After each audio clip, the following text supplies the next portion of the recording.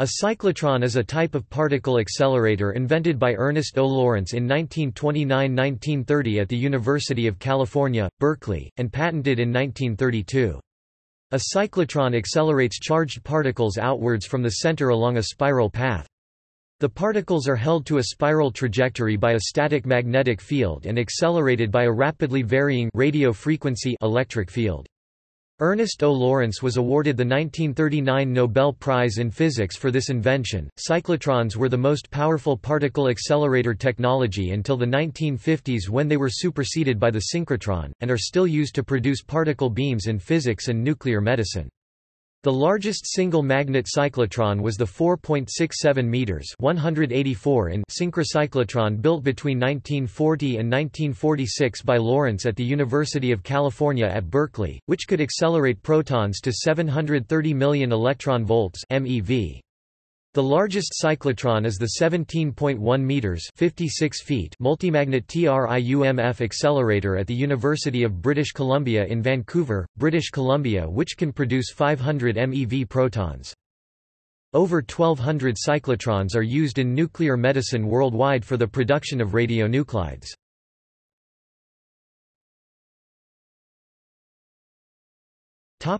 History. The first cyclotron was developed and patented by Ernest Lawrence in 1932 at the University of California, Berkeley. He used large electromagnets recycled from obsolete Paulson arc radio transmitters provided by the Federal Telegraph Company. A graduate student, M. Stanley Livingston, did much of the work of translating the idea into working hardware. Lawrence read an article about the concept of a drift tube LINAC by Rolf Wiederow, who had also been working along similar lines with the Betatron concept. At the Radiation Laboratory of the University of California at Berkeley, Lawrence constructed a series of cyclotrons which were the most powerful accelerators in the world at the time: a 69 cm (27 in) 4.8 MeV machine (1932), a 94 cm (37 in) 8 MeV machine (1937), and a 152 cm (60 in) 16 MeV machine (1939). He also developed a 467 cm (184 in) synchrocyclotron 1945. Lawrence received the 1939 Nobel Prize in Physics for this work. The first European cyclotron was constructed in Leningrad in the physics department of the Radium Institute, headed by Vitaly Chlopin. This Leningrad instrument was first proposed in 1932 by George Gamow and Lev Mysovsky and was installed and became operative by 1937. In Nazi Germany, a cyclotron was built in Heidelberg under supervision of Walther Bothe and Wolfgang Gentner, with support from the Heereswaffenamt, and became operative in 1943.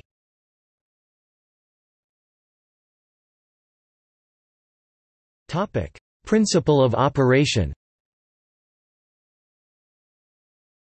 A cyclotron accelerates a charged particle beam using a high-frequency alternating voltage which is applied between two hollow D-shaped sheet metal electrodes called Ds inside a vacuum chamber. The Ds are placed face-to-face with a narrow gap between them, creating a cylindrical space within them for the particles to move. The particles are injected into the center of this space. The Ds are located between the poles of a large electromagnet which applies a static magnetic field B perpendicular to the electrode plane. The magnetic field causes the particles' path to bend in a circle due to the Lorentz force perpendicular to their direction of motion. If the particles' speeds were constant, they would travel in a circular path within the Ds under the influence of the magnetic field. However, a radio frequency RF alternating voltage of several thousand volts is applied between the Ds. The frequency is set so that the particles make one circuit during a single cycle of the voltage. To achieve this, the frequency must match the particle's cyclotron resonance frequency F equals Q B 2 pi m. Display style F equals frac QB 2 pi m, where B is the magnetic field strength, Q is the electric charge of the particle, and m is the relativistic mass of the charged particle.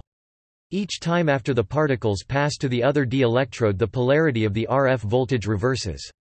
Therefore, each time the particles cross the gap from one d electrode to the other, the electric field is in the correct direction to accelerate them.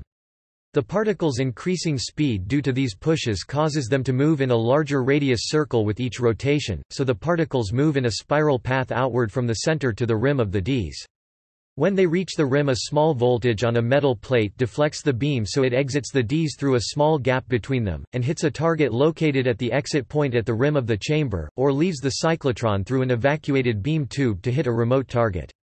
Various materials may be used for the target, and the nuclear reactions due to the collisions will create secondary particles which may be guided outside of the cyclotron and into instruments for analysis. The cyclotron was the first cyclical accelerator. The advantage of the cyclotron design over the existing electrostatic accelerators of the time, such as the Cockcroft-Walton accelerator and Van de Graaff generator, was that in these machines the particles were only accelerated once by the voltage, so the particle's energy was equal to the accelerating voltage on the machine, which was limited by air breakdown to a few million volts. In the cyclotron, in contrast, the particles encounter the accelerating voltage many times during their spiral path, and so are accelerated many times, so the output energy can be many times the accelerating voltage.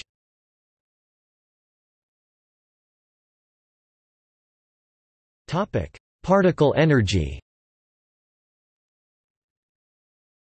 Since the particles are accelerated by the voltage many times, the final energy of the particles is not dependent on the accelerating voltage but on the strength of the magnetic field and the diameter of the accelerating chamber, the Ds. Cyclotrons can only accelerate particles to speeds much slower than the speed of light, non-relativistic speeds.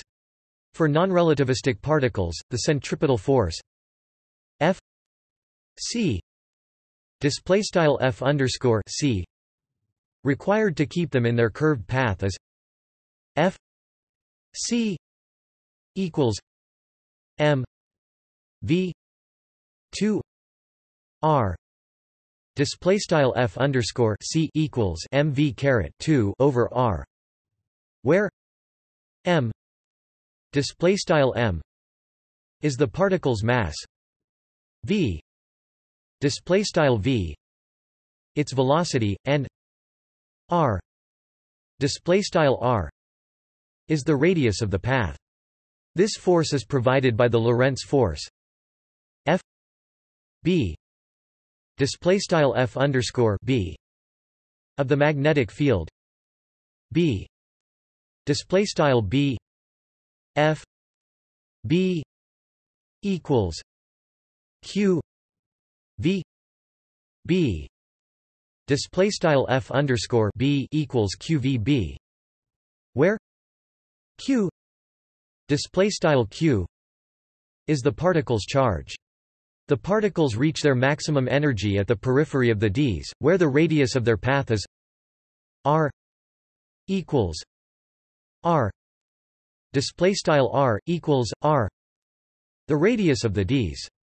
Equating these two forces m v 2 r equals q v b display style mv caret 2 over r equals qvb, v equals q b r m display style v equals qbr over m. So the output energy of the particles is. Therefore, the limit to the cyclotron's output energy for a given type of particle is the strength of the magnetic field B b, which is limited to about 2T for ferromagnetic electromagnets, and the radius of the Ds r r, which is determined by the diameter of the magnet's pole pieces. So very large magnets were constructed for cyclotrons, culminating in Lorenz's 1946 Synchrocyclotron, which had pole pieces 4.67 meters (184 in 15.3 feet) in diameter.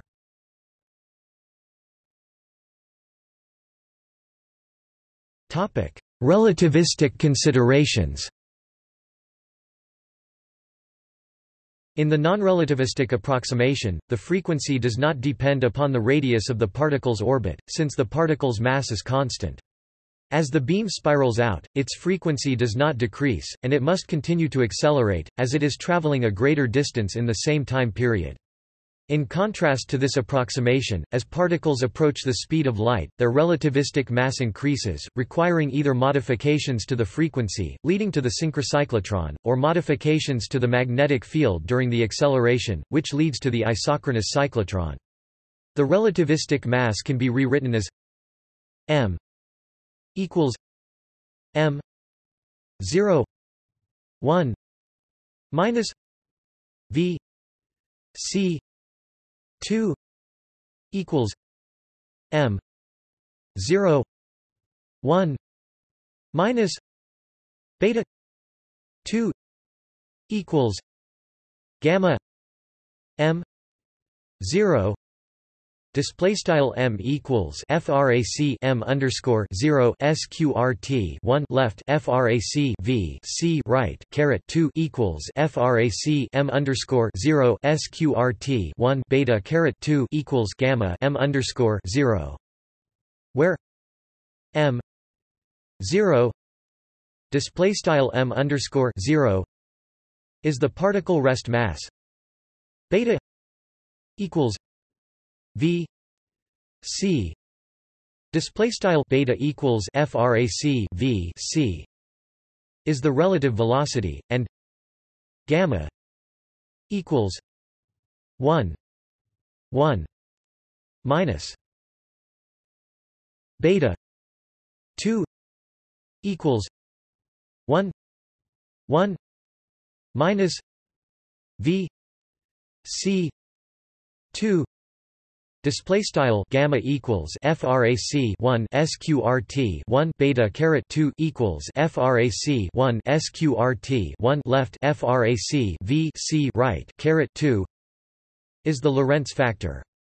The relativistic cyclotron frequency and angular frequency can be rewritten as f equals q b 2 pi gamma m 0 equals f 0 gamma equals f 0 1 minus beta 2 equals f 0 1 minus v c 2.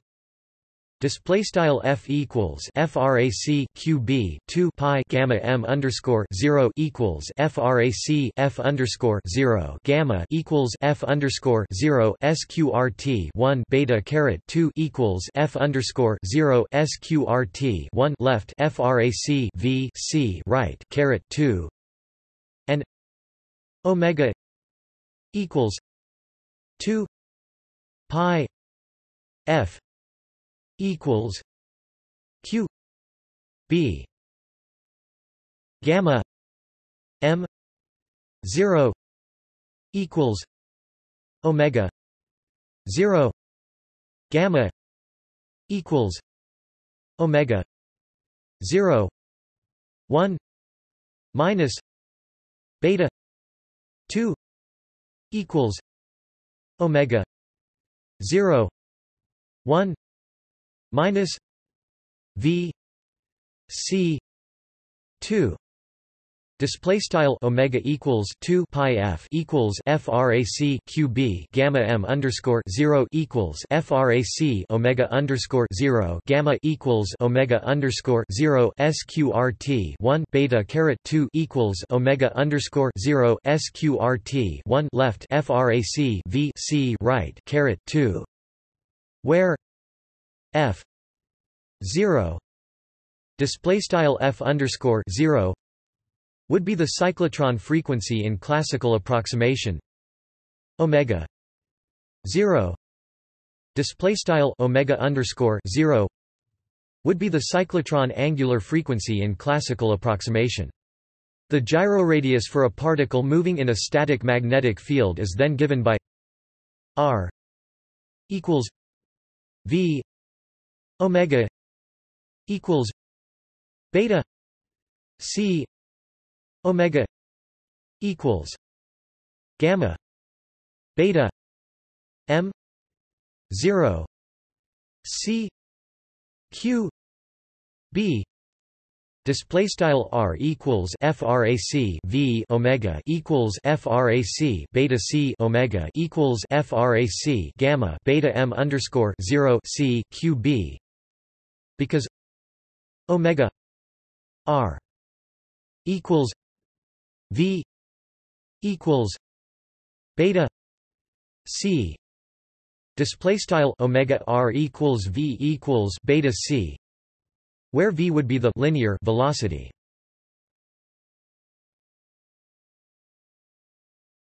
Topic: Synchrocyclotron.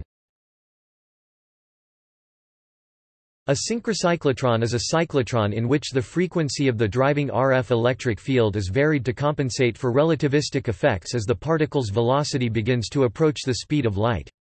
This is in contrast to the classical cyclotron, where the frequency was held constant, thus leading to the synchrocyclotron operation frequency being f equals f 0 gamma equals f 0 1 minus beta 2 display style f equals frac f underscore 0 gamma equals f underscore 0 sqrt 1 beta caret 2, where f 0 display style f underscore 0 is the classical cyclotron frequency and beta equals v c display style beta equals frac v c again is the relative velocity of the particle beam.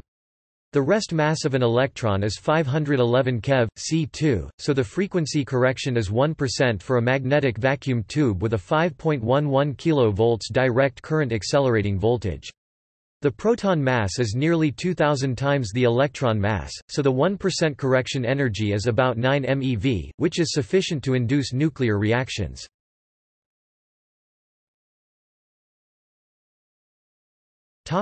Isochronous cyclotron. An alternative to the synchrocyclotron is the isochronous cyclotron, which has a magnetic field that increases with radius, rather than with time. Isochronous cyclotrons are capable of producing much greater beam current than synchrocyclotrons, but require azimuthal variations in the field strength to provide a strong focusing effect and keep the particles captured in their spiral trajectory. For this reason, an isochronous cyclotron is also called an AVF azimuthal varying field cyclotron. This solution for focusing the particle beam was proposed by L. H. Thomas in 1938. Recalling the relativistic gyroradius r equals gamma m 0 v q b display style r equals frac gamma m underscore 0 v q b, and the relativistic cyclotron frequency f equals f 0 gamma display style f equals frac f underscore 0 gamma. One can choose b display style b to be proportional to the Lorentz factor b equals gamma b 0 display style b equals gamma b underscore 0. This results in the relation r equals m 0 v q b 0 display style r equals frac m underscore 0 v q b underscore 0, which again only depends on the velocity v display style v, like in the non-relativistic case. Also, the cyclotron frequency is constant in this case. The transverse defocusing effect of this radial field gradient is compensated by ridges on the magnet faces which vary the field azimuthally as well. This allows particles to be accelerated continuously, on every period of the radio frequency RF, rather than in bursts as in most other accelerator types. This principle that alternating field gradients have a net focusing effect is called strong focusing. It was obscurely known theoretically long before it was put into practice. Examples of isochronous cyclotrons abound, in fact almost all modern cyclotrons use azimuthally varying fields. The TRIUMF cyclotron mentioned below is the largest with an outer orbit radius of 7.9 meters, extracting protons at up to 510 MeV, which is 3/4 of the speed of light. The Psi cyclotron reaches higher energy but is smaller because of using a higher magnetic field.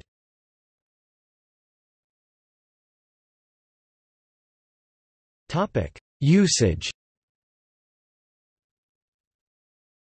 For several decades, cyclotrons were the best source of high-energy beams for nuclear physics experiments. Several cyclotrons are still in use for this type of research.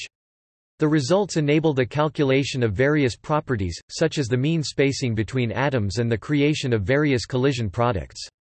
Subsequent chemical and particle analysis of the target material may give insight into nuclear transmutation of the elements used in the target. Cyclotrons can be used in particle therapy to treat cancer. Ion beams from cyclotrons can be used, as in proton therapy, to penetrate the body and kill tumors by radiation damage, while minimizing damage to healthy tissue along their path. Cyclotron beams can be used to bombard other atoms to produce short-lived positron-emitting isotopes suitable for PET imaging. More recently, some cyclotrons currently installed at hospitals for radioisotopes production have been retrofitted to enable them to produce technetium-99 meters. Technetium-99 meters is a diagnostic isotope in short supply due to difficulties at Canada's Chalk River facility.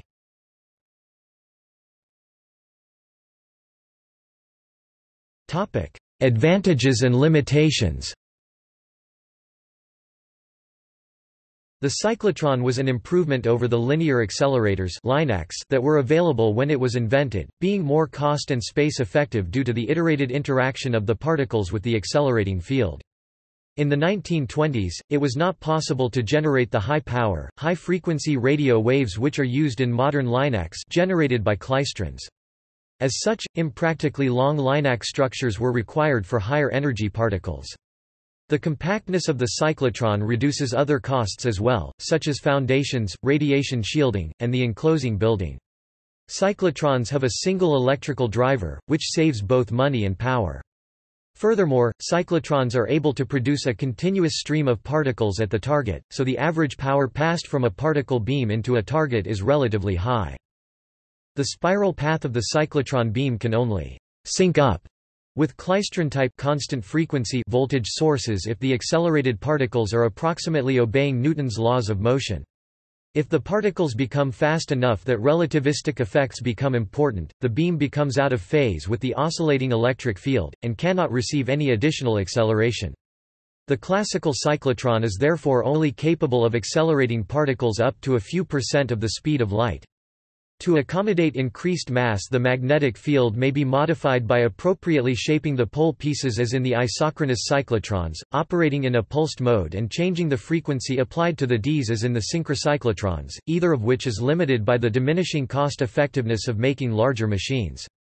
Cost limitations have been overcome by employing the more complex synchrotron or modern, klystron-driven linear accelerators, both of which have the advantage of scalability, offering more power within an improved cost structure as the machines are made larger.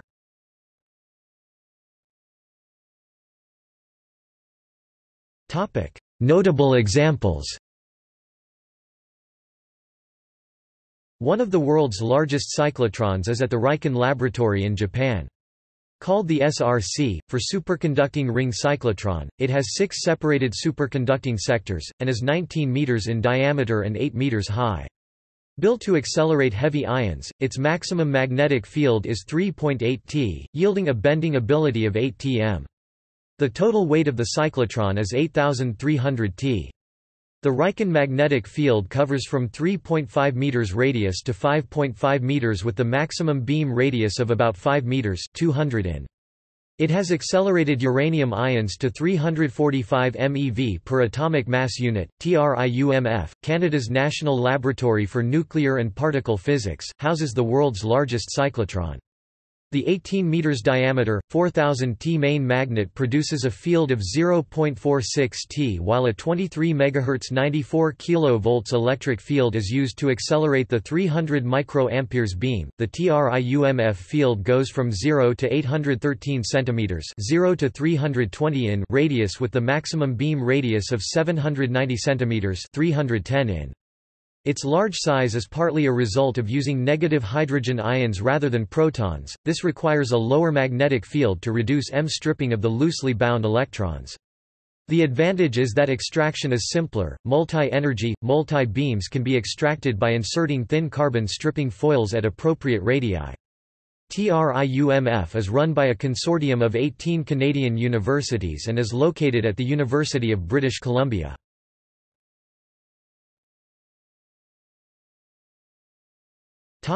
Related technologies.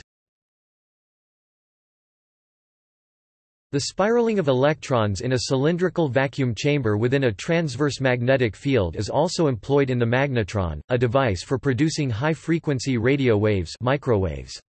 The synchrotron moves the particles through a path of constant radius, allowing it to be made as a pipe and so of much larger radius than is practical with the cyclotron and synchrocyclotron. The larger radius allows the use of numerous magnets, each of which imparts angular momentum and so allows particles of higher velocity mass to be kept within the bounds of the evacuated pipe. The magnetic field strength of each of the bending magnets is increased as the particles gain energy in order to keep the bending angle constant.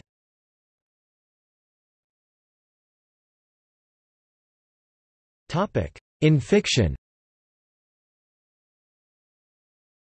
The United States Department of Defense famously asked for dailies of the Superman comic strip to be pulled in April 1945 for having Superman bombarded with the radiation from a cyclotron. In 1950, however, in Atom Man vs. Superman, Lex Luthor uses a cyclotron to start an earthquake.